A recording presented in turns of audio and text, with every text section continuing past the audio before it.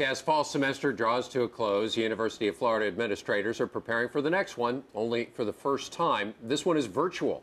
The university will launch its online degree program in January, but tonight, TV20's Chris Gilmore reports professors are about to learn some lessons about teaching these courses.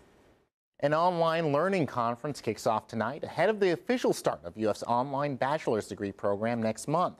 Conference organizers hope that discussions will not only improve the online learning experience, but the classroom experience too. Money doesn't grow on trees.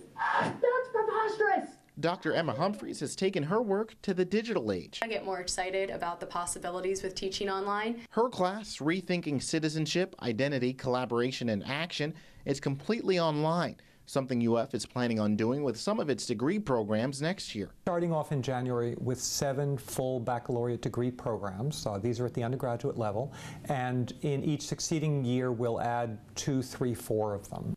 The university is now hosting an online education conference.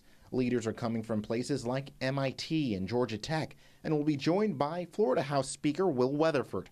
Discussion will focus on what's needed to bring a quality education to online audiences and students in a classroom. So we need the social interaction, we need students to acquire the appropriate learning skills, and we need them to have a great experience that prepares them to be citizens. Preparation that engages every student in the room, not just the ones in the front row. In a face-to-face classroom, you only really connect with those students who are the most outgoing and who are the most willing to participate. Online, that's almost all your students. They all engage in discussion, they all ask you questions, and you feel a more meaningful educational, academic connection to them online. And then there's just so many fun technologies you can integrate. Like Twitter or Instagram. For some assignments, Humphries has students post screenshots of themselves as well as their responses to recent assignment posts in 140 characters or less. #innovative.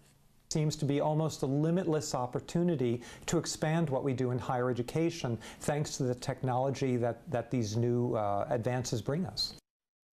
The conference kicks off at 6 this evening and runs through tomorrow. To find out the different degree programs UF will offer, visit our website, wcjb.com. Chris Gilmore, TV20 News.